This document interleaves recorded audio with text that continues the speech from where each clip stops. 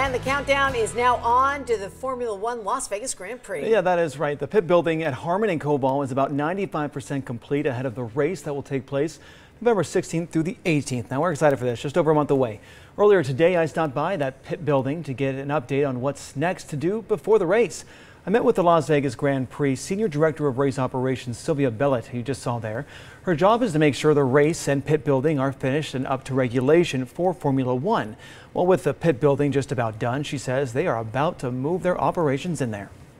As before, we're finishing with the last details here in the pit building. We're hoping to move here, start working on site in the next few days. And when we do that, we need to finalize all the hospitalities for the teams that we've got just behind the garages. We also have to support the F1 teams when they arrive here. And around town, we have watched repaving work for months. And this was all to prepare the road with unique asphalt for those cars specifically.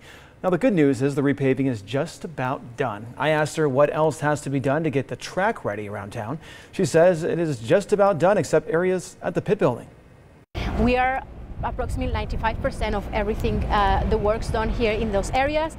We still have to set up some of the concrete barriers and some of the fences that are going to be around the track, but we're trying to set up those as late as possible to facilitate the operations of the daily operations of Las Vegas and Clark County.